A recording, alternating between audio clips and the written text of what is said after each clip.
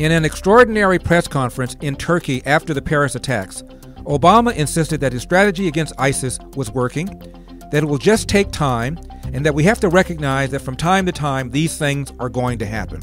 He again refused to use the term radical Islam. 5 days before the Paris terror attacks, Democratic Senator Dianne Feinstein said that 50 special ops, which Obama recently announced deploying, is not going to do the job. French President Francois Hollande called the attacks an act of war. Obama called the attacks a setback. The Cliff Notes summary of Obama's press conference: stuff happens. I'm Larry Elder, and this has been an Elder Minute.